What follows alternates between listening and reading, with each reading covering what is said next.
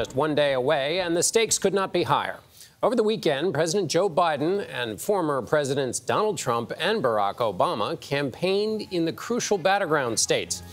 Two parties are delivering very different closing messages with vastly different visions as they battle for control of Congress. It's a battle. We've got full team coverage across the country today, including Tony. He's in Florida, where Trump's campaign push could have big implications for 2024.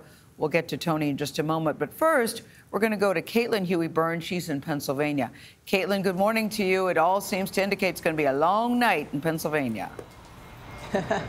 Absolutely, Gayle. Good morning, and good morning to everyone. If you needed any more evidence that Pennsylvania is the crucial state this term, look at who was here this weekend. You had Barack Obama, Joe Biden, and Donald Trump all trying to use their presidential star power to help turn out the vote, with control of the U.S. Senate on the line.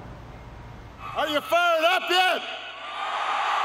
Pennsylvania packed with presidents. This Tuesday, you must vote Republican. The outcome's going to shape our country for decades to come.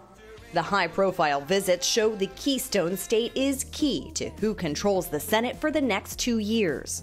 Democracy itself is on the ballot. The stakes are high.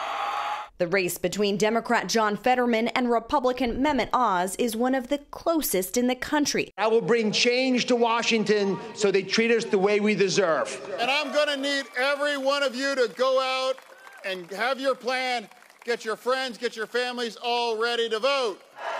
Both Fetterman and Oz spent Sunday in the suburbs around Philadelphia courting key swing voters. With closing arguments made, the challenge now is turnout.